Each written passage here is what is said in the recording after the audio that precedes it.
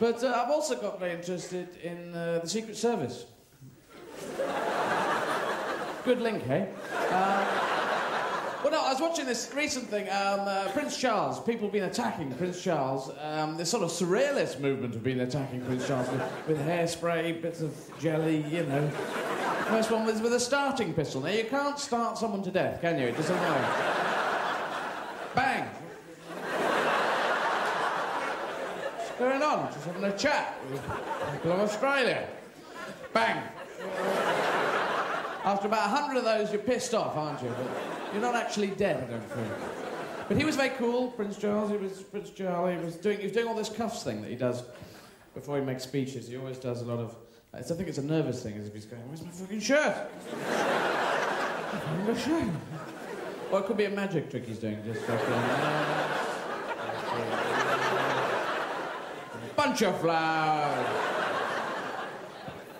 So he was doing that, and the first shot went off, bang, and he just went, miss. The second shot, bang.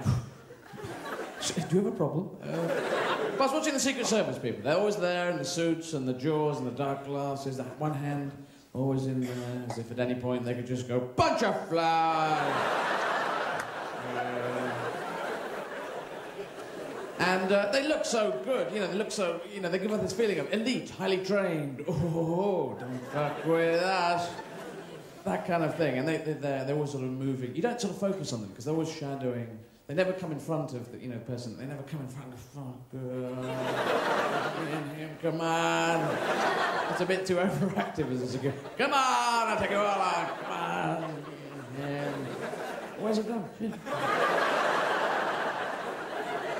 They're just cool and calm and they're a bunch of flowers and everything. Well, they give off this feeling of elite, highly trained, until you see some sort of, rumpus attack kind of thing. And I've seen the Reagan one on television a number of years back, and this one with Prince Charles. And their image changed from elite and highly trained to fucking get him, Kev, get him! Get him, run, Charlie, run! Hit him with a broom, hit him with a broom! Rough his hair up, I hate that. Run for your life! Hit him with that bucket. Bonk. That's not really what you want, is it?